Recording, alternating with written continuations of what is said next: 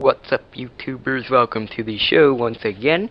We're gonna show you a one flag map today called Chronomally. I think that's how it's called.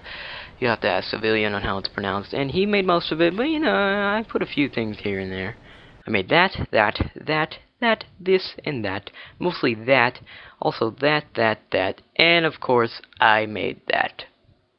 No, I'm kidding. I really don't know who painted that. But Civilian made basically everything on this map. I think I put a rock here and there. So we're going to start it out at the attacker spawn, which is right here. You have the choice to run through the canyon, like this guy is doing, and find your way to the base, which contains the flag, and that is your main objective in this map. So the flag spawns right over there, and that little behind that rock in that little, what's it called, niche, that's the word. Or you can go on the grav lift, which sends you all the way over here to this rock platform, which contains a focus rifle, which you can use to your advantage and just kill all the enemies. I guess that would be the main goal. Or you could spawn in that little blue tunnel, which is inside the mountain. You don't really get anything there. The only thing that you get is to be a little bit closer to the battlefield, which is somewhat of an advantage. Now, each team does get a vehicle. The attackers are given a ghost, and the defenders are given a warthog. So, make sure you use them however you want them to be used, attacking or defending. I suggest defending mostly with warthog, because if the attackers get a hold of that warthog, they can just drive it around and somehow get their flagmen into the passenger seat, and they could just drive their way all the way home, which is a pretty easy way to get the flag to your base. That's a little tip. So defend it well. Also defend your base well right here, because there are multiple entrances to this base up here on the catwalk, so you can walk your way to the flag area. Back there is a grav lift that will take you there, and nobody really seems to defend back there, so defenders, make sure you keep an eye out over there.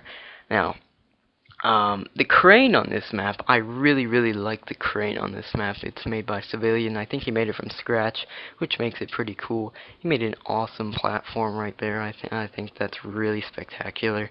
It also serves as a line of sight blocker, which is very good, very good, and all in all, it looks pretty good. So to gameplay, I was away for 4 days, so I did very bad in this game. I think I got a total of 7 kills in 4 rounds, so I did pretty bad. But right here I got my first kill, so I got a little bit excited, you know, punching them and celebrating and cheering.